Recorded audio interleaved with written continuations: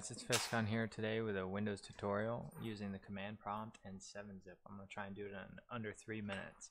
The goal here is to take this picture 01 and combine it with hidden.zip so that you don't know the zips inside. First thing we're going to do is open the command prompt. From there we're going to find the desktop. So in this case we're going to type cd /users /your name /desktop. We're now in the desktop. The next step is to type in as follows: copy /b quotation, the name of the file you want. So mine would be 01 png. I know there's no I in there, but who cares? Space plus quotation hidden.zip quotation and the name of the file you want outputted. I'm going to do test.png. You can do JPEG, in fact we will. PNG just retains transparencies. Enter.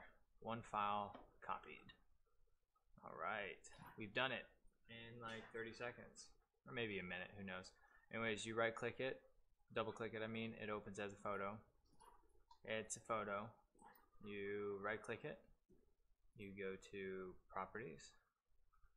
It opens with Paint. It says it's a JPEG file, and it also says it's 28.1 megs, pretty big, obviously, because of what we've got in there. And if you go down to 7-zip, go down to Open With, and you select 7-zip, all of a sudden we have a folder called Desktop H440, and inside of that we have photos that you didn't know were in there. So that's just the goal, is to show you guys how to use the command prompt in Windows 10 to turn a picture and a zip file into one.